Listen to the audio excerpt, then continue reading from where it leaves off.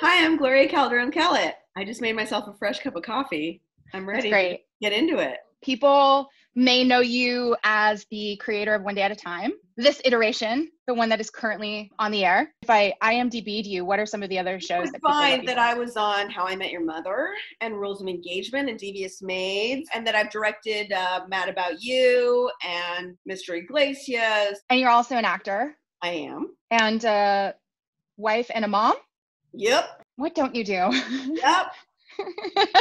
Now everything. So you kind of do it all, and then now you're doing it in quarantine. Yep. That's relatable. I do have a lot of help. I think that in order to do all of this, you need a lot of help. And right now, you can't have a lot of help. So I think it's been incredibly humbling. I feel like we can just avoid the conversation about how production is going to work because the answer is we don't know. But you were in a writer's room for a number of weeks, correct? Yes, many weeks. I would say 4 weeks. We did the writer's room virtually on Zoom, and it was great. We finished the scene. We wrote all the episodes. Everything is tabled. We have 13 episodes that have been tabled and are ready to go. Did you find that it felt very different? Weirdly, because we had already been in a room together, we all knew each other already. I think starting would have been different. It takes a little longer. I think if we were in the room, things would have been quicker. Mm-hmm. But it's nice to still be able to get work done during this time, certainly. One of the reasons I was inspired to just start calling great writers that I know is because everyone is having a different relationship to their own writing right now. Some are saying it flows, it's fine. Some are saying not. But the thing I think 100% of writers, certainly 100% of writers I've ever talked to, what we all have in common is sometimes it's really fucking hard to sit down and write. Yeah. We all went through that period where we were trying to figure out how to be a writer, and we ran up against all kinds of resistance. And so right now is this time for people that is both an incredible amount of mental stress and pressure, but also for some an opportunity because they're home. There's less distraction perhaps, or there's a little more control over the hours that you have in front of your laptop. And so they're sitting down to do that thing you did when you became a writer. Totally. When did you become a writer? I became a writer my senior year of college. I was frustrated with the amount of stuff that was out there. There was a playwright competition. We were getting a lot of like really angsty material, and I just wanted something fun and funny. And so I wrote a romantic comedy piece really fast, and I submitted it, and it got into the festival and then won the festival. You know, as an actor, I never get nervous, but as a writer, I was so nervous. Hearing, like, sitting in the back and hearing them say the words, and I was just like, oh my God, like it's so much more. When you're an actor, you hide behind something. You're hiding behind the character. When you're writing, it's like balls on the table. I mean, it just feels so exposing. And I kind of loved it. And I also really loved the control. Like any other, so many art forms, you're reliant on somebody else to give you permission to do the thing. With writing, everybody can write every day if they want to, if they're disciplined and they want to do that. But I was still an actor. I was primarily an actor, and I went to grad school. I went to University of London, went to proper drama school, and when I came back, all of the parts were gangbanger's girlfriend and gangbanger's sister.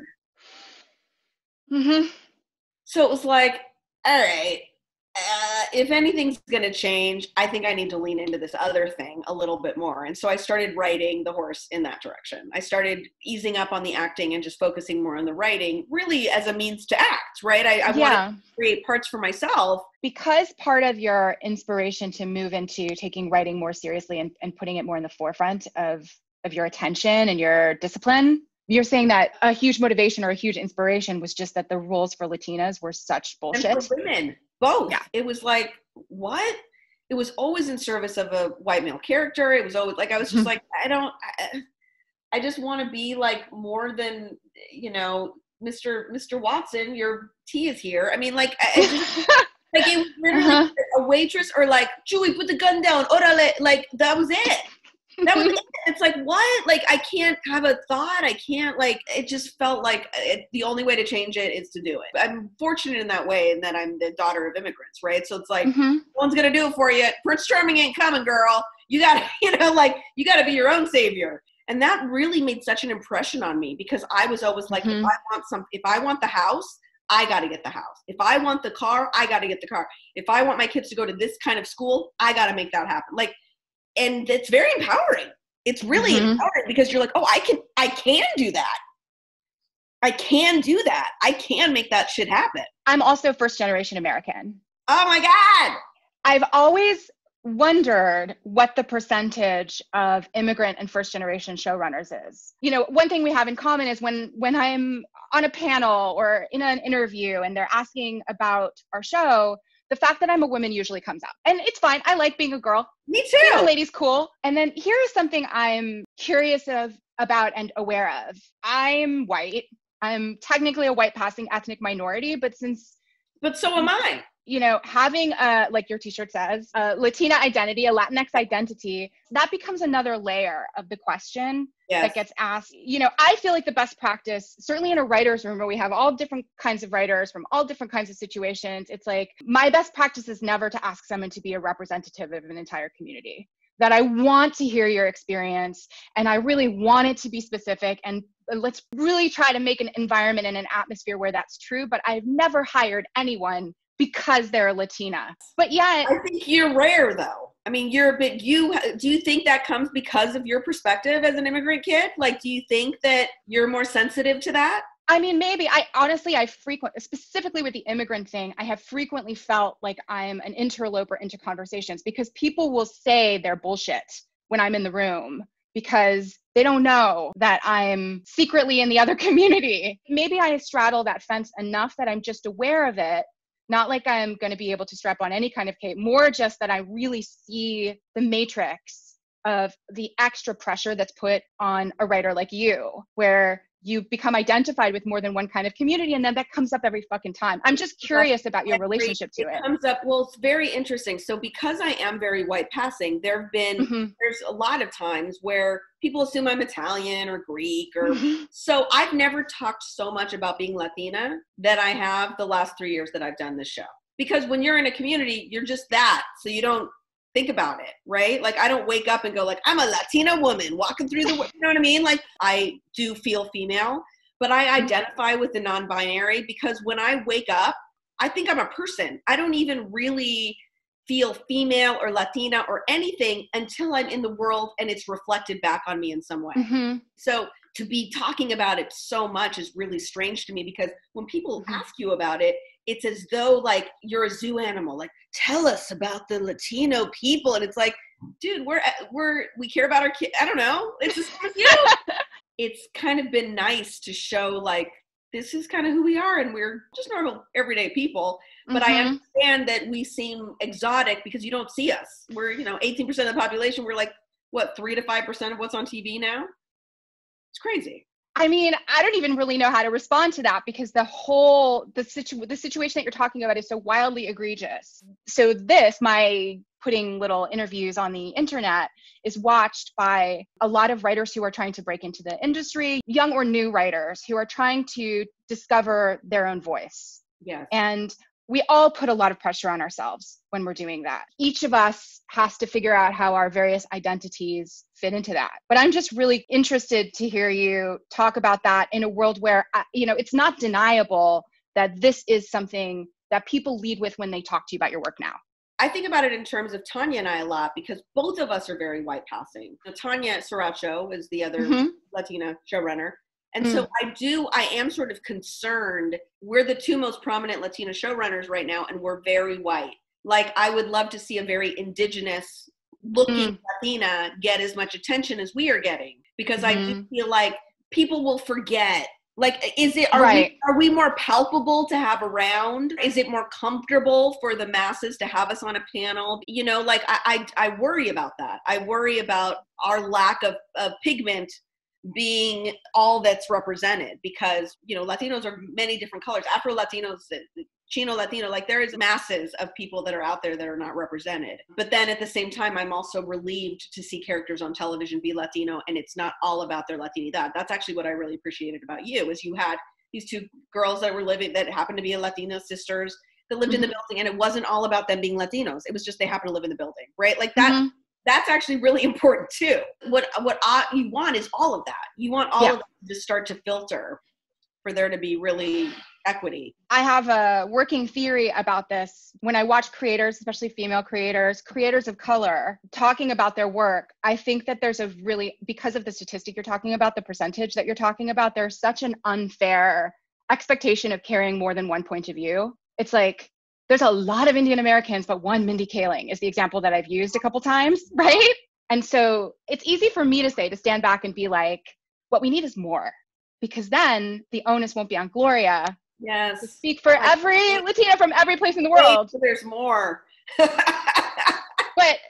here's the thing that I'm trying to kind of zero in on about it. It's like, though this is very fascinating. One of the purposes of this conversation was not to continue to put you on the hot seat of. In a different context, Sarah. You're asking in a different context. In my defense, you're wearing the t-shirt. You know what's funny? I literally just threw this on. So my question is this. It's like, I play a lot of mind games with myself, some of which are not helpful, that intimidate me out of writing. Like what? Can you tell me like what? You know, like I identify the various members of the committee in my head, and then I tell them to shut up one by one, for example. Or I sit down and I say, I'm going to write this and make sure it's the shittiest thing I've ever written. And then the pressure is off. All of these voices we're talking about, all of these things, all they do is add more pressure. The job of a writer for the first several years of our path is just to figure out how the fuck to write. So we just spent a few minutes talking about something that's real, that takes your bandwidth and your time, some of which is a pleasure for you and some of which is annoying, or do you know what I mean? Or that like you accept as part of the deal. But it is part of your bandwidth, right? Yep. So I'm picturing a girl, I'm picturing a young boy, I'm picturing somebody who's like, I'm a writer, I've always been a writer, I don't know what to do next. And then their bandwidth is being pulled in all these directions because they see what it's even like when you're professional. And so I'm just curious to hear what you say to them. I think it's quieting all those voices and also trying to really listen to that part of you that feels like they have something to say. It's audacious being a writer, mm-hmm. right? Because we are ultimately saying that our thoughts are things that should be out there. And we are apologetic about it constantly. And it's like you kind of have to get over the apology. You have to get over it. Because if you feel like you have something to say, then you should say it. And so I think that the fight is often that, like, who am I to write thoughts down, right? Like, I'm constantly just, as an artist, trying to figure out, like, what do I have to say today? What am I trying to put into the world to make it better or make it think about things or make a comment? Like, especially as I'm going into, my Amazon deal starts June 1st. So it's like, I'm about to transition into creating a show again, as opposed to running an already existing show. And it's been interesting to sort of try to quiet all the, like, what are they going to say if the next thing isn't as good as this? And it's like, I have to make peace with the fact that I might not write something again that people like as much as one day at a time. And that's okay. Mm-hmm. I got to do that. And that was really, people were really nice to me about it. So, you expect the hate and I'm sort of stunned by the love. Mm-hmm. I'm sort of, whenever an episode comes out, it's like, all right, we did the fucking masturbation episode. Bring it on, fuckers. Bring it out. What are you going to say about women's pleasure and how we should all have our clits cut off? I don't know. Like what?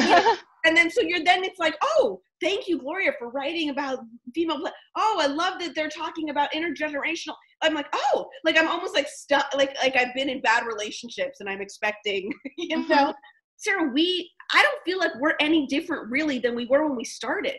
The hustle is the same. It is, yeah. You are always looking for your next job. You are always trying to be better than your last script. You're always trying to evolve, right? So I don't feel that I'm that different from the girl that didn't know anything that was starting out. I just have better tools in my tool chest. I just know how to craft a scene now. I know how to do an outline. I know, like, I've just gotten better because I put my 10,000 hours towards all that stuff. So I'm better at it. But all of the same fears and all of the same stuff is there. So I would just tell them, like, they have to try to quiet down the negativity, focus on what they feel they have to say and why they have to say it, and then put that pen to paper.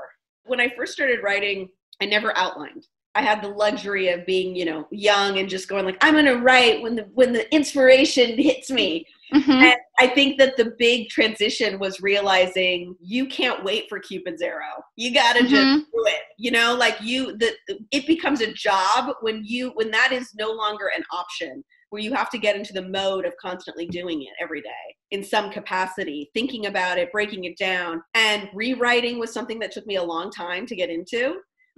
And realizing the value of it, because there was something about me that liked the purity of like, bleh, and there it is, and that feels real. Rewriting is essential. Rewriting is so important. I vaguely remember this moment where I suddenly saw The Matrix and I was like, when I cut the extra lines, the lines that remain, make me sound a lot funnier and cooler than I am, because I'm only keeping the good shit. Anything that's not an A+ goes. And suddenly everyone's real fucking witty on the entire page. There was a long period of time where my first drafts would be like 85 pages long. I mean, I was writing 1 hour, but 85, 90 pages long, because I would sort of secretly be taking a run at every version of a joke or a quip or a retort, and then giving them their day in court and then cutting any, right? In life, I'm not brief.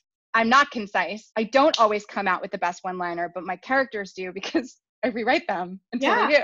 I have questions about being funny, because you're, among other things, a comedy writer, that you are all kinds of writers. Did you always consider yourself to be funny? Did you always know that was that you were going to go into a comedic avenue with your writing? I have a moment that's like, it's from like a movie. It's in my head and I remember it very vividly. So I grew up in Portland, Oregon, and in a little Cuban community, and then a very white, beautiful white world that was Portland. They were very nice to us. When I was 14, we moved to San Diego. And in Portland, I felt like I was cute, I was popular, I was, right? When I moved to San Diego and I started high school with all of these Southern Californian kids who were tanned and sun-kissed, I felt like the ugliest duckling in the entire world. And I remember going to a party, and I walked into the party with my beautiful friend Katie, and all the boys are just in love with Katie, of course, and they want to be my friend so that they can talk to Katie. And I remember talking to the guys, and I was making jokes, and they liked hanging out with me. And I was like, oh, they might think she's pretty, but they want to hang out with me. And that felt very powerful. So then it became, I don't give a shit if I'm not the prettiest girl in the room, because I can be the funniest girl in the room. That really informed who I became, I think, in high school. So I did know I was funny. I did know that. And I felt incredible confidence from being funny and being witty. So it was the thing that I felt the most grounded in. Did you do the thing where you wrote your specs and your samples to break into TV? So I did write some samples, but I wrote plays. So I went to grad school. I went to the University of London for performance and playwriting. And I was like writing monologues. I was doing stand-up. And the stand-up, it was super male dominated when I was doing stand-up. I would go in there and all the guys would be out smoking and not giving a shit. And the moment I would go on, all the guys would come back in and stand in the back and just like go like this. Like, what does she got? And then afterwards, they'd be like, hey, you're pretty funny. And then they all try to fuck you. That was kind of how it went. So it was a different era. It was a different, I think Sarah Silverman was kind of the only one that was making waves. And I realized I didn't love the joke aspect of it. I liked the storytelling aspect of it. So I started writing monologue shows. It was always women aren't funny, women aren't funny, women aren't funny. The monologue shows were all female and all funny. And I went to all my favorite charities and I gave them free tickets. It was a 15-woman monologue show. I gave all of the actors 2 tickets to the first 2 shows. And then I found out that Backstage West and LA Weekly only review a show if it's 6 weeks, if it's a 6-week run. So I found a theater, the Hudson Avenue Theater on Santa Monica Boulevard. I feel like I did a play there. Yeah. So I was like, what's the dead night for you guys? And they're like Tuesdays or Wednesdays. So I would book the Hudson for 6 Tuesdays in a row, get reviewed. The first 2 nights that the reviewers were there were sold out because it's all freaking free tickets. And then the agents and managers came. As soon as I got the agent manager, the first thing they said is, we need you to get your specs together. I had already known about that. I was going to the Museum of TV and Radio, which is now the Paley Center, and like been watching shows and breaking them down and like teaching myself comedy writing. Yeah. I watched everything. I watched like My So-Called Life, Mad About You, Wonder Years. I mean, I broke down all of those scripts, all the Norman Lear stuff. And then I wrote like a Sex and the City and an Everybody Loves Raymond. And those are what got me in rooms, and the plays, the monologues and the plays. And people liked actually reading my monologues and plays more because it was so fast. I love reading plays and chapters and short stories. I always welcome them. I just want to know that there's a script as backup. I usually don't read it. I just want to know that they've written one. But to go back, you just said there was so much fucking gold in this story you just told us. There's so many things. I'm just going to highlight them for the people just briefly. Do it. Because first of all, you just figured some shit out. you just DIY'd a way to get managers. And, it's like you did a little research, you figured out what the minimum requirement is to get the kind of attention you needed to just get in the door. It's like you didn't wait for somebody to tell you how to do it. There's something scrappy in a way that almost every person I talk to has a story like this, right? I mean, I wrote with my writing partner at the time. We wrote scripts, we put them in competitions. We went on reality TV. Like, like nobody said go on reality TV. Some would say don't do that. But, we sort of we were following our noses, but we had the same question over and over again, which is just how do we get seen? How do we get more experience? I feel like if I met you today and you were 20 and you were like, I know I'm funny, I know I have to cut through the noise. The shape of your story might include YouTube, or it might include making a movie on your phone. The substance of it is the same though, where it's just like, what do I need for an agent and manager to pay a little attention?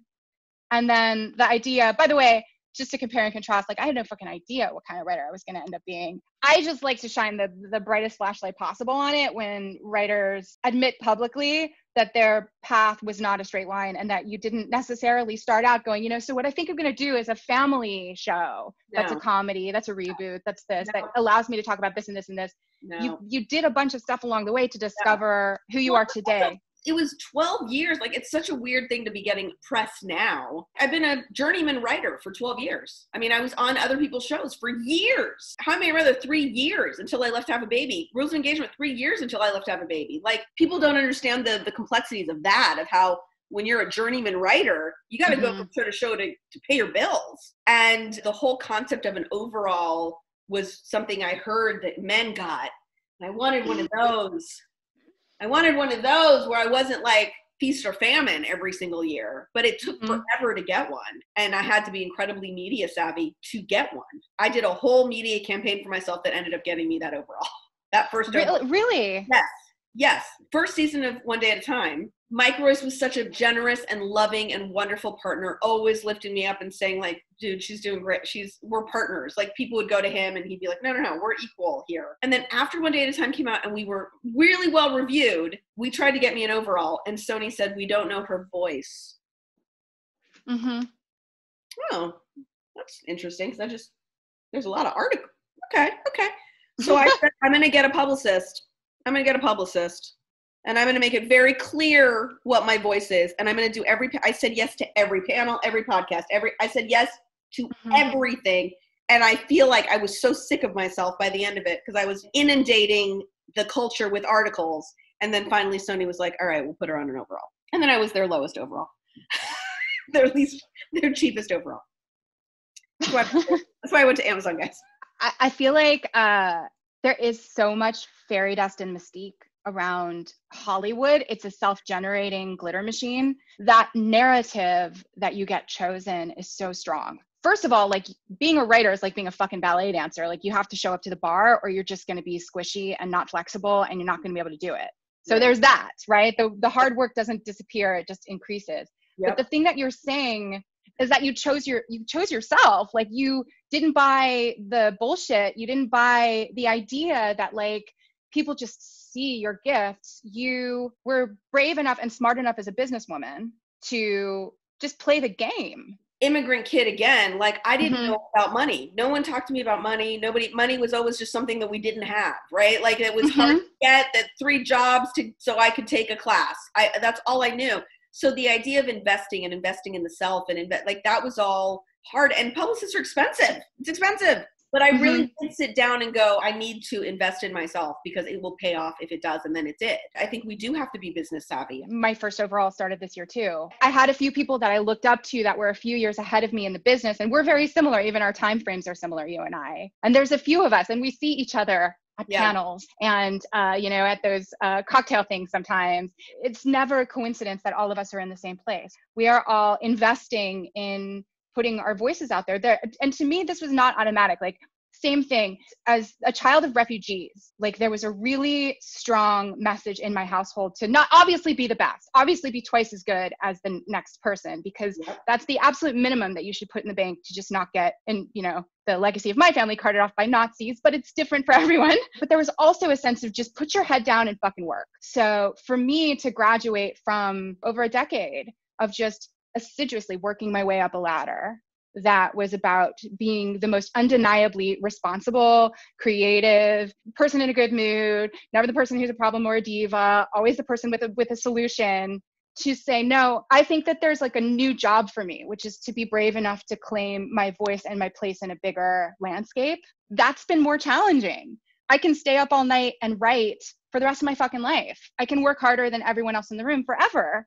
The thing of saying, I believe I have something specific and worthwhile to say, you know, as you and I and our little graduating class step into these leadership positions, I don't know, I'm getting a little emotional hearing you talk about it because I feel the same. There's no doubt in my mind that you have to speak and be as loud as you can and have as many people know you as can. I don't know what my point is, except that you're setting an example that I love. Sarah, so are you. So are you. I just think it's good to tell the truth about what actually goes into this job. And that if people have this burning desire to write, then there's a part where like every person I talk to is saying a version of the same fucking thing, which is you have to sit down and write. You have to find a way to shut up the part of you that doesn't want to write today and just keep writing till your writing is good, 10,000 hours. Then there's the other thing you're talking about, which can be happening in parallel in just a little different part of your brain. As an experiment, I'm going to see if like, as this goes along, I can start to claim the importance of my own voice. I think part of the confidence, the true confidence that I hear from you is just because you did that 10 years, that 13 years.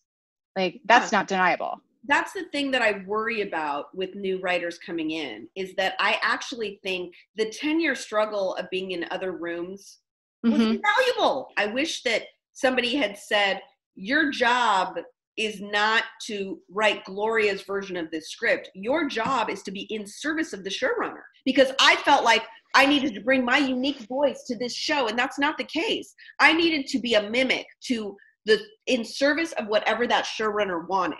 And it didn't matter if I, Gloria, didn't want the story to go that way. I mean, there were rooms where I was like, I wanted that. I don't want that character to do that. It's not my job. My job is to say, oh, you want it to go that way? Cool. I'm going to give you 5 ways it can go that way. Like, that was stuff I had to navigate after the first few years. And then you're like, oh, right. The way I can be in service, the way I can be invaluable as a member of this staff is to just be a pitching machine. At first, already, because I was a woman and I was new and I was Latina, I felt it was hard for me to talk. Right? Like, and I'm not somebody that has a hard time talking, but the rooms also, like, they were so, the Ivy League of it all, there was a lot of like Harvard, and I was like, shit, I just went to LMU, you know, like, I felt stupid. I felt not good enough. I felt like I'm the diversity hire. So all of that weighed on me in a way that made me nervous to say something. And once I realized that, like, who cares? Just provide solutions. Once that click happened, I actually feel like I became a better member on a staff. I think that the thing you're saying is so valuable to people who are starting to take meetings now. People ask a lot about, like, what do I do to prepare for a meeting? How am I supposed to present myself? And it's like the things that got you in the room when you were on staff before you had your own show are like all of the stuff that make you Gloria, like your point of view, your history, the kind of stuff that you wrote about in your sample. All of those were relevant to the Tetris of making a writer's room that felt the way the showrunner wanted. But once you're in the room, get as closely lined up with the showrunner's brain as possible and pitch things that solve her or his problem. The way I'm just going to be a translator now. Here's how to take a meeting when you're trying to get on somebody's show. Be really familiar with the show. Tell them who you are. Your sample should tell them who you are. That tells the showrunner who is going to show up in the room every day and why is their life experience interesting and different than every other dude in the room. But then pitch on the show. Somebody said television is a beast that eats scripts and shits episodes. It's like, that fucker is hungry. Yes. I just want people who have ideas, who are inspired and have ideas based on this premise. Anyway, so what you're saying is crucially important. That was an amazing sum up too. Look at us complimenting each other. We're such girls. Anyone who's curious and wondering and going, there's not very many women who are showrunners. That's correct. Yes, that's true. I almost sort of get asked this question about, like, do you feel in competition? Like, I have yet to meet a showrunner who happens to be a woman who's a bitch about it. No, that's true. It's always like, oh my God, hi. It's like a relative that you didn't know that you're meeting for the first time. It's such a delight. And I'm going to let you go in a minute, but I just am like, if you have any like little tips that you keep in your pocket, like when you're having an especially hard day. I know deadlines are our friend in this. Yes, the stuff that I'm actively working on, all of them are with another person. think that's been really helpful to me in this moment, because it does make me feel like I'm in connection, I'm in brainstorming with another person. And that feels so nice. I think that's sort of what's been getting me through quarantine, is the normalcy of daily story breaking, the normalcy of daily outline writing or script writing with someone else to bounce things off of. It's felt really rejuvenating and really nice. I always tell people they have to find their community. That's always one of my big ones to college graduates. Like, you got to find your people, because no one's going to read your stuff for a long time. So you don't want me to be the first person that reads your script. You want that script to be read by a ton of other people and get a ton of other notes from them. I had people that, like, I would read their stuff. We had a similar sensibility. I thought they were good and smart. I would read their stuff. They would read my stuff. And that I would have like one or two people that we'd always read each other's work. Everyone should do that. I mean, everyone should cultivate, if you don't have that person, cultivate an existence, especially right now. I'm sure there are Zoom meetings happening and writers that are meeting for Zoom cocktails. If they're not, they should be, right? Like, that's something that you can do right now, is cultivate a weekly Monday night writers room where all of, where you and your college friends or your young writer friends or your old writer friends or whatever are coming together and talking about process, or I'm having trouble with second acts. I know second acts are the worst, whatever. Like, I think that can be something that can be really helpful for people, and certainly something that I would be doing if I didn't already have this accountability to someone else. Hit up somebody who's in the same position, or do some other kind of a trade, or just start being friendly on social media and see who you meet who can be your Zoom buddy during this time, right? It's like a secret benefit of being in a fandom, because that's a way that people make online community around TV shows. I would pick the person who's writing the best fan fiction, reach out to them and be like, yo, I know. Can you read my thing? Can I read your thing? Do you want to? My daughter is writing fan fiction for My Hero Academia with her other 12-year-old best friend. Yeah, I don't get to read it because, of course, that's after school. They sit and they like write My Hero Academia fan fiction. So you're now a dynasty, a multi-generation writer dynasty. She's a remarkable kid, so maybe. That's amazing. This has been fantastic. You're the best, Sarah. I just love seeing you too.